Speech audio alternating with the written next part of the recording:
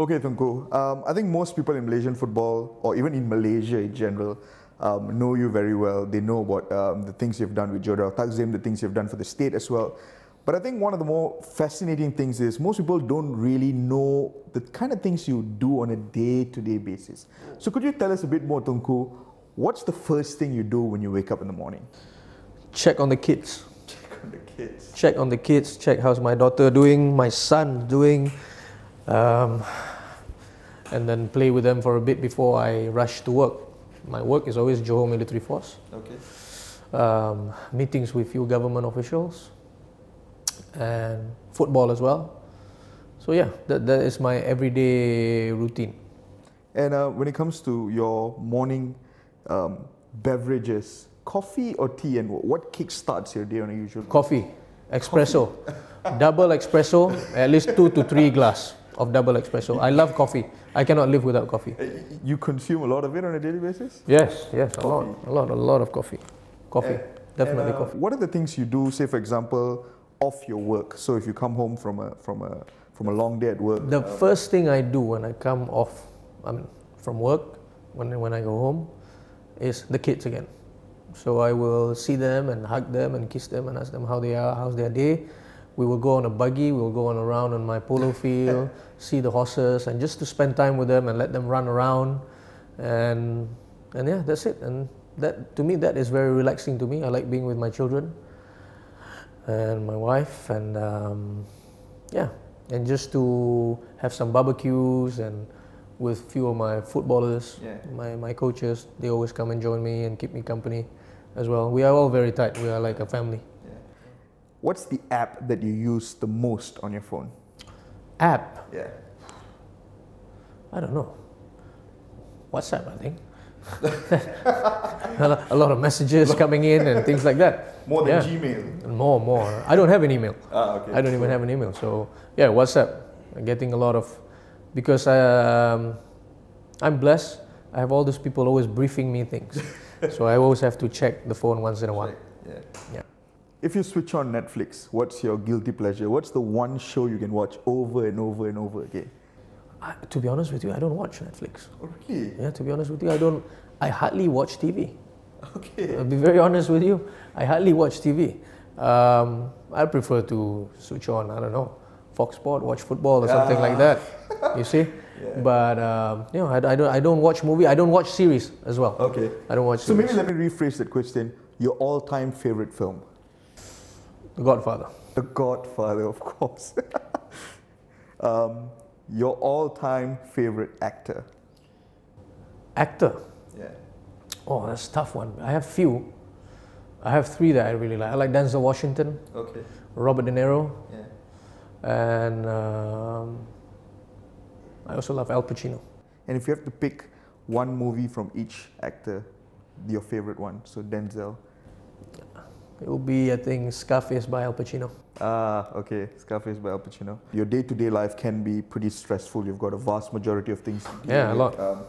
What is the simplest or the most comfortable thing you do on a daily basis to just de-stress?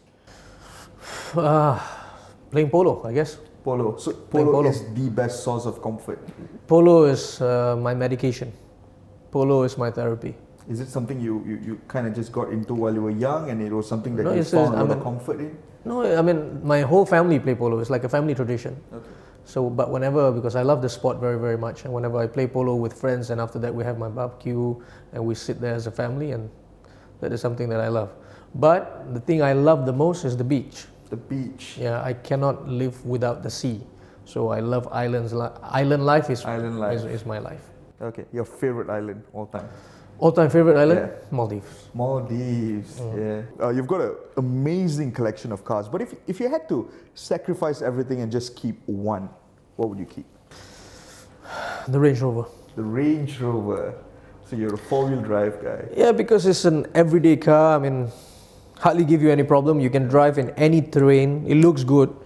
And it's nice to drive. I love the Range Rover. You meet fans on a regular basis, be it people of your state or fans of Jodar Takzim all over the country. And I'm pretty sure you get some weird requests. What's the worst or the weirdest request that you've gotten from a fan?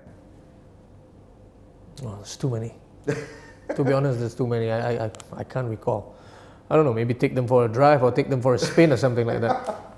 I think it's pretty evident at this point that you're a fan of hip hop. Yep. How did you get into this genre and when did you get into it? I mean, I'm a 90s kid. So I grew up in the 90s. 90s to me is the best. Now hip hop doesn't sound like how they used to sound like. Now it's ridiculous. Now you don't even understand what they're saying. You don't even understand what they're rapping about. So but I just love hip hop because hip hop is music that you can express your feelings without trying to be diplomatic.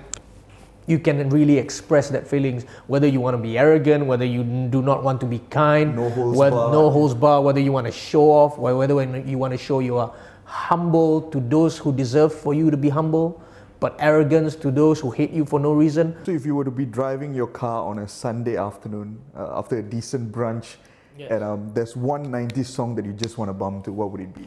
It would be Tupac, Me Against the World. Me Against the World. Yeah. And if you were in the gym, for instances, yes, and any random night, and you know you've got a long night ahead of you, you've got important decisions to make, what's the one song, it's your go-to song to just pump you up in the gym? Oh, Dre, Still. Still, Dr. Dre. Yeah. Oh man. The other question would be, on the night that JDT won against Kashima Antlers, first ever Asian Champions League win, what was the one song that hit your head? Oh man, Straight to the Bank by 50 Cent. That's absolutely brilliant. Name me your top 5 rappers, Tunku, all time. Definitely first one will be Tupac Shakur. Tupac is number 1. Yeah. Number 1, 100%. Yeah. Second will be Dr. Dre. Oh, I have a few. Dr. Dre, Tupac. Who else? Snoop Dogg is there. Definitely Snoop is on the list. Is M in the discussion? Eminem. I'm never actually a big fan of Eminem, but I love him. And to me, he's brilliant. Okay. So he can be, he will be there. One of them, and Lil Wayne. Lil Wayne. That's such a strange thing because a lot of people tend to not have Lil Wayne in the top 5, but he is pretty good, isn't he? He's good in terms of lyrical. He is good. He's good at putting the piece together. So, but I mean, he's a modern day rap, so not many people from the 90s will like it. But just to have someone new in there, in that 5 list. And so yeah. Tunku, one final question. What's the final hip hop or the one hip hop track that changed your life? Tupac. That's it. All Eyes on Me. All Eyes on Me. Completely changed it. Completely changed my life. Thank you, Tunku. It's been fun. Hopefully you get more of a kick out of hip hop in the coming years as well.